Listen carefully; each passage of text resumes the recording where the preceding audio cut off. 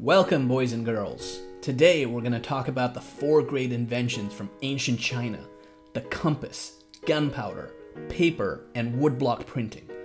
These inventions all originated in China and went on to change the world. And they didn't just advance ancient technology. Each of these inventions caused a major cultural shift across the globe and still impact our world today. So let's find our way to the compass first. Get it?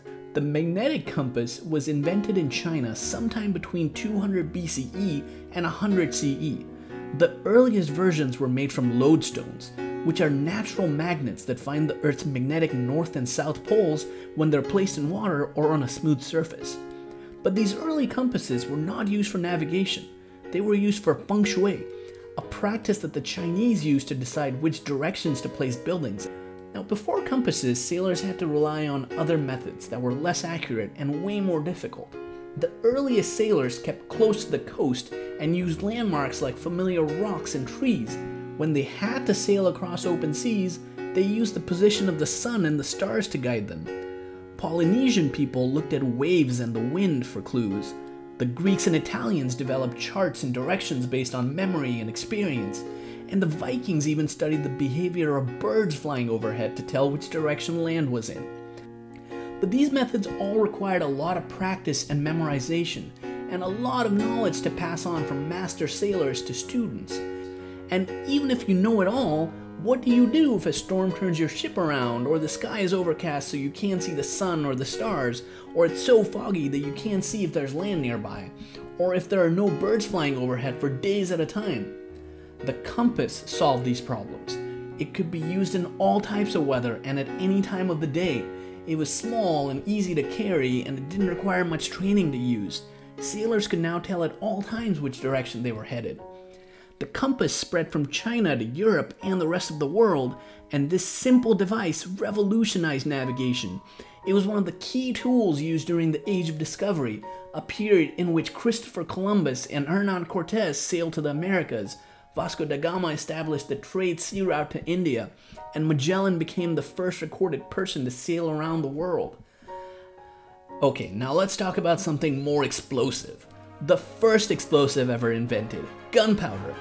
For over 1,000 years, gunpowder was used to make bombs, ammunition for guns, and even fireworks. Gunpowder is referred to in Chinese writings as early as the 2nd century CE, and the story goes that sometime between 200 and 700 CE, alchemists in China created gunpowder while they were searching for a potion that would make them live forever. And sometime between drinking it and not living forever, they realized just how flammable it was, because it burnt their hands and their faces, and even burned down their houses and their laboratories.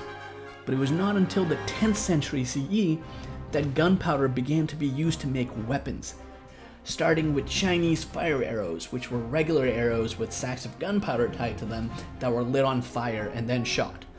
Over the years, the fire arrows turned into rockets, which were arrows propelled by gunpowder and could fly as far as 1.5 miles. Gunpowder was soon used to make bombs and cannonballs and ammunition for siege weapons, and eventually led to the invention of guns of all shapes and sizes. And it had some non-weaponry uses too. It was used to propel and explode fireworks, as a blasting powder to clear mines and construct roads, and even in power tools. Now, since the late 19th century, gunpowder has largely been replaced by something called smokeless powder, and its use is mostly faded now. But for over 1,000 years, the Chinese invention of gunpowder ruled the world and left a lasting impact on how we live our lives. Okay, let's talk about paper and woodblock printing now. Now, it's hard to imagine a world without paper, even in an increasingly digital world, and like gunpowder and the compass, historical record points to it all having started in China. Paper was invented roughly between 200 BCE and 100 CE. At the time, it was made from tree bark, old fishing nets, cloth rags, and other plant fibers. And while paper was used for writing as early as the 3rd century CE, it was also used to wrap fragile items, to store tea, and the ancient Chinese even used toilet paper as early as the 6th century. Talk about important inventions. Before the invention of paper, Societies had oral traditions where stories, ideas, and histories were spoken from person to person and passed down through generations. And if you've ever listened to someone tell you a story, you know that it's not always the most accurate way to keep track of history. It relies on memory, and stories can easily be exaggerated or misunderstood over time, like an ancient game of telephone. When ancient civilizations did start writing, they carved messages on clay tablets and wood blocks, which took a long time, and created these heavy objects that couldn't really be easily carried from one place to another. Imagine even a short book written on tablets. It would require a horse cart to take from place to place. The Chinese used silk, which was expensive, or bones, which were again too heavy.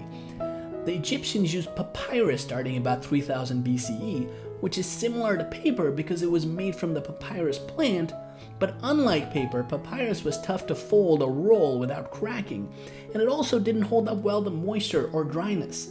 Europeans used parchment made from animal skins, but this required butchering animals every time you needed to write. Paper solved many of these problems.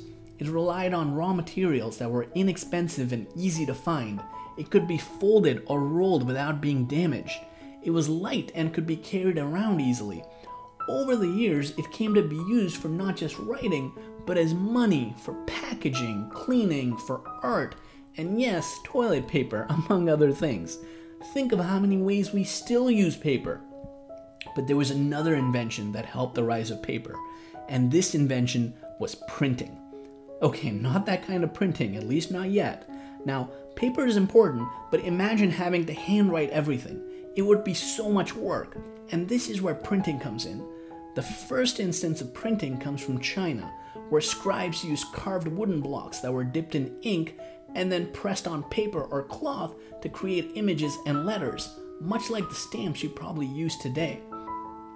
Chinese woodblock printing inspired German inventor Johannes Gutenberg, who invented the printing press, which used a movable type to print pages nearly 100 times faster than hand printing. And this started the printing revolution. Now, printing made it easy to mass-produce books, and the use of paper made it easy to transport these books over long distances. And this powerful combination made knowledge accessible to all people, and it promoted literacy. It allowed societies to more effectively record their information and histories. Storytellers could create their stories for people all over to enjoy, and scientists could record their research for students and future scientists, who could then build upon this research and come up with new ideas of their own.